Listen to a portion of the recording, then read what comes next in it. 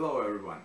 Today I'll show you how to create balanced charge battery pack using old laptop batteries and TP4056 modules. First of all, we need to understand how balanced charger works.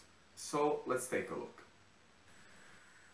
For example, here we have 3 batteries in serial, making one system.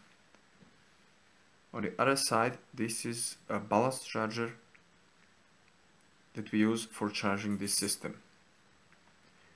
As we can see, this is charging control logic here. Those are transistors that are used as switches. And let's take a real situation.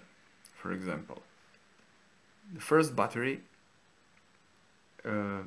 get charged at 4.2 volts and the second and third batteries are charged with 4.0 volts. In the next few minutes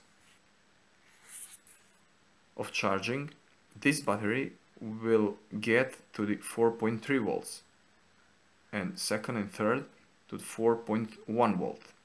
That moment, charging control logic turns off this line here and stop the charging of the system, but also turning on this switch, and close this circuit here. This resistor jump in action and trying to discharge this battery. When battery gets to the 4.2 volts, switch is going off and charging continues through this line.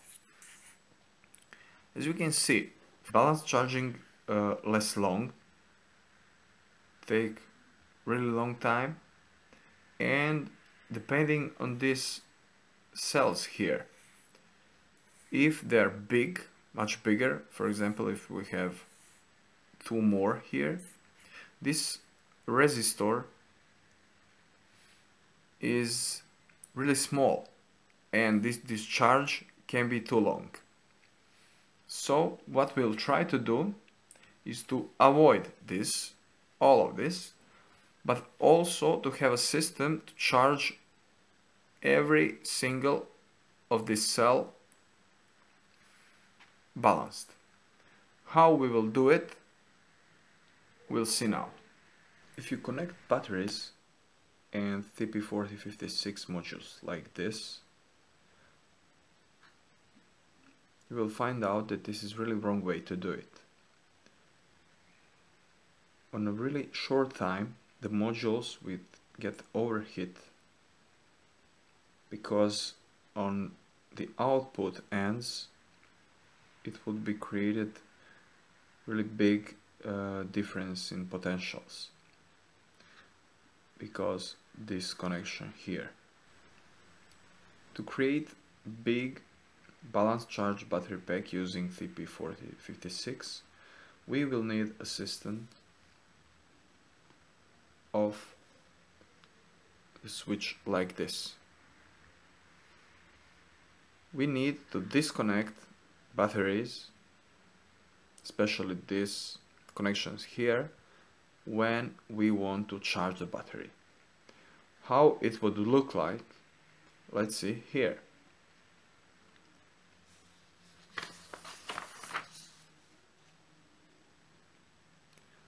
Here we have a system of TP4056 with 3 batteries, and we are using a switch like this. This switch connects these 2 nodes when it goes right, and these other 2 nodes when it goes left. So here, if we imagine that this is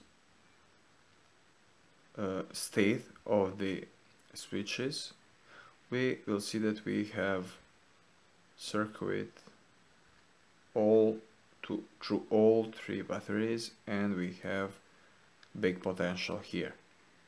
At the same time, these nodes are off the grid. So we have protected those modules from this potential. Now if we want to charge the batteries, especially to charge every cell for itself using TP4056, we can turn these switches on the other side, and at the same moment these nodes here and here would be off, and this connection would be made.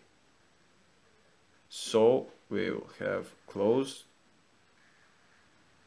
little circuit around the battery, and this TP4056 module can charge the battery to the 4.2 volts. When it's finished, the LED indicator will turn to blue or green, and we'll know that this cell is full.